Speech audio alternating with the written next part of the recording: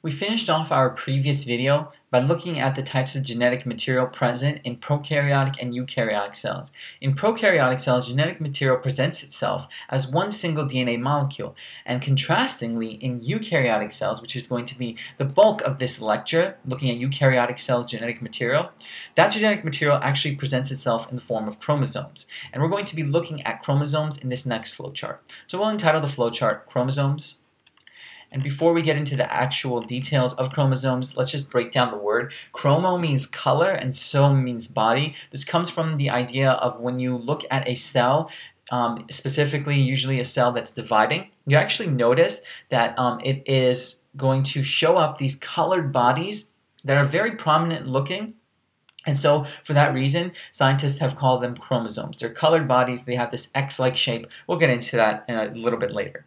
So first of all, chromosomes, in terms of their structure, we have to mention that their structure is highly organized. So they have a highly organized structure.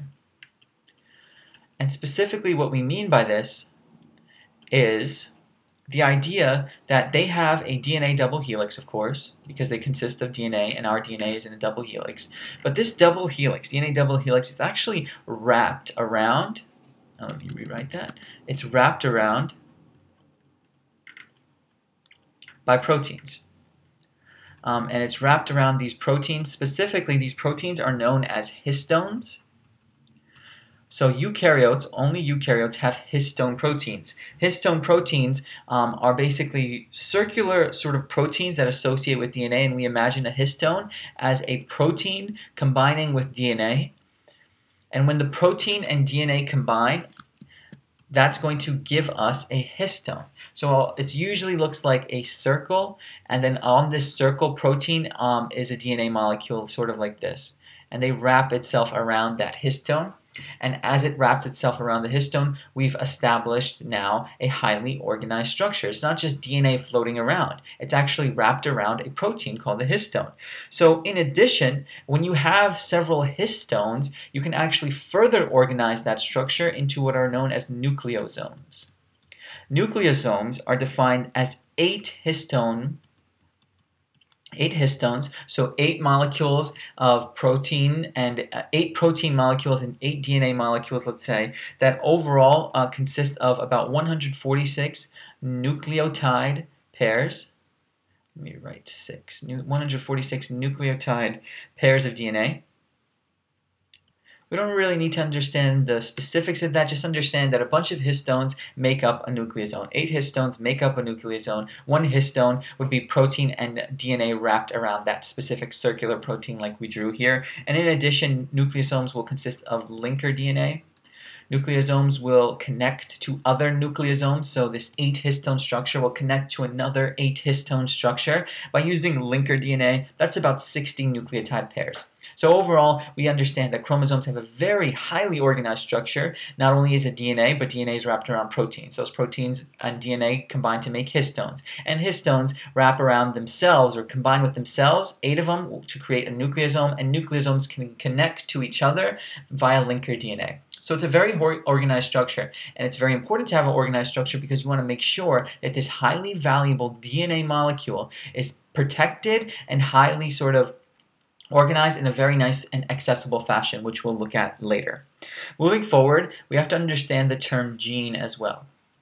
A gene is something that is defined as simply the basic unit of info. It's a basic unit of information, and specifically that unit of information can be used to make things like a protein. You take this information, I imagine you take a blueprint and you build something. You build something off of that blueprint, and that building would be a protein. So it's a basic unit of information. Specifically, we imagine that in a chromosome, we have about hundreds to maybe even thousands of genes in chromosome. So I'll just write C-R-O-M-O for chromosome. So many genes consist and make up one single chromosome. A term you should definitely know is locus. Locus is the specific part of the chromosome at which a gene is found. So we'll write specific part of chromo where gene is located. So that's an important part of the chromosome. It's called the locus because that's sort of a way to say location. The location of a gene is the locus. So if you have a chromosome, if we imagine this being a chromosome, and I have this area right here where the arrow is specifically pointing to, that's a locus. Let's imagine this gene codes for eye color, let's say. And that's the locus of the eye color gene, the specific location on the chromosome at which we would find the specific gene in question. In addition, genes are usually in a linear sequence. What we mean by this is that they are found in a DNA double helix that's easily accessible. And in addition, the human body, the human cell, let's say, has about 20,000 genes in it. Just something to know. 20,000 genes make up everything that we do and are. So it's a very sort of amazing sort of number to think that that's everything that we are. 20,000 genes encompasses all of us, everything that makes us human. So in addition, we want to look at different forms of genetic material, let's say. We mentioned that chromosomes are a form of genetic material, but more specifically, I think it's important to mention the idea of chromatin also. This is where students often get confused. They say, oh, well, aren't they the same thing? They're definitely not. Chromatin is defined as DNA and the associated proteins, like histones, in a dispersed state. This is very important because this is actually the state, when we say dispersed state, we basically mean that if you look at chromatin under a microscope, let's say, like a light microscope, we actually see thread-like fibers. They look like thread-like fibers. They literally look like this. Imagine a cell. Imagine the nucleus like this. It's just a bunch of lines, thread-like fibers. No sort of structure whatsoever. It's very dispersed, the overall DNA structure. It's important to mention chromatin because this is actually the majority of the time how DNA and genetic material is in its structure. That's the structure of DNA most of the time. So we can put that into words by saying during CC, which means cell cycle, it's mostly in this state. Mostly in this state. And that's what we're talking about. We're talking about the cell cycle. So it's important to understand that during the majority of the time, chromosomes or genetic material will be found in what state? Chromatin. Make sure you remember that. And then where do we get chromosomes from? Well, chromosomes form when these dispersed, wild sort of genetic material, thread-like fibers, that when that condenses and coils.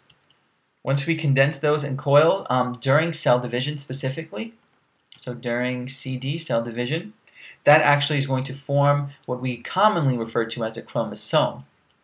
A much more organized structure, a much more easily visible structure. So we go from this wild sort of dispersed like thread-like structure to that classic X structure that we see like this. We usually would start off at something like this, very wild chromatin thread-like structure. But it's important to note that this structure right here is what it's mostly found in during the cell cycle. In addition, we have to also mention that each chromosome, once it's turned into a chromosome, has a couple of unique defining characteristics. Each chromosome has a unique size and also shape. Every chromosome has a unique size and shape. Every chromosome has a centromere. A centromere is a specific region of the chromosome that's a constricted area. It's a constricted area of the chromosome, and this is where the spindle attaches.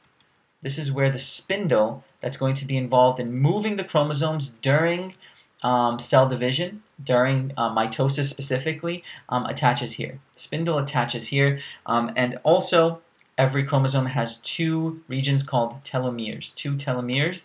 These are just the tips. So two tips. We can just put that in quotes.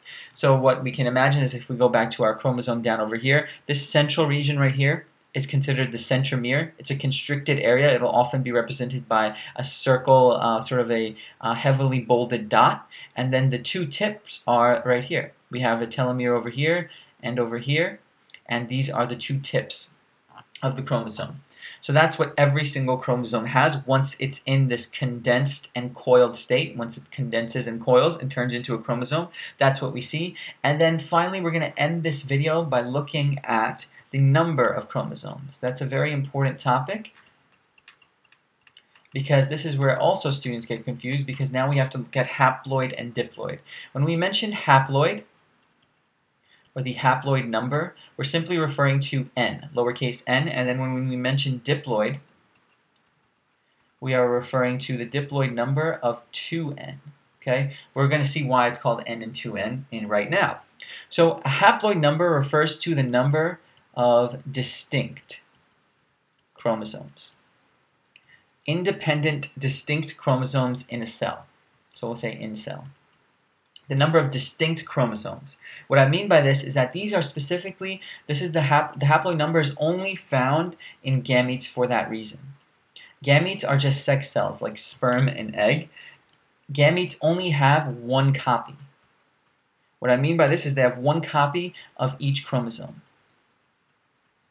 And so contrastingly, if we look at the number of chromosomes in a diploid cell, a diploid cell is usually going to be the somatic cells. Somatic cells just refer to body cells, regular old cells that are not sex cells, anything that is not a sex cell. Somatic cells actually have 2 copies. What did we mention about haploid? Haploid number, or the N number, is found in gametes and only has 1 copy of each chromosome. Somatic cells actually have 2 copies. Why do they have 2 copies? Because it actually has representation from mom and dad, from the father and the mother, that combined to create the offspring. When we have 2 copies of somatic cell chromosomes, these chromosomes are going to form a pair, and that pair is going to be considered homologous. H-O-M-O-L-O-G-O-U-S, just in case you can't see that. A homologous pair of chromosomes are 2 somatic chromosomes that are exactly the same because they are 1 copy from mom and 1 copy from dad.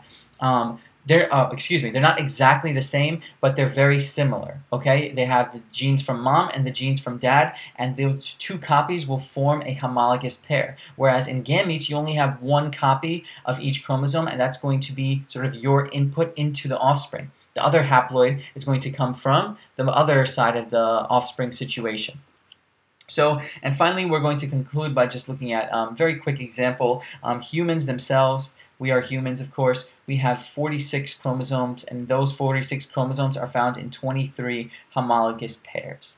So overall, we've established the idea of chromosomes, haploid number, diploid number, and we understand that they're in a very highly organized structure that eventually results in the idea of genes. Genes are found at a specific locus. Chromatin, most of the time chromosomes or DNA, genetic materials found in this state. Each chromosome has the following characteristics, and it's important to differentiate that haploid number is always found in gametes, diploid number 2n is found in somatic cells because there are 2 copies, 1 from mom, 1 from dad, that each represent their own genetic material, and that copy is going to be considered a homologous pair of chromosomes.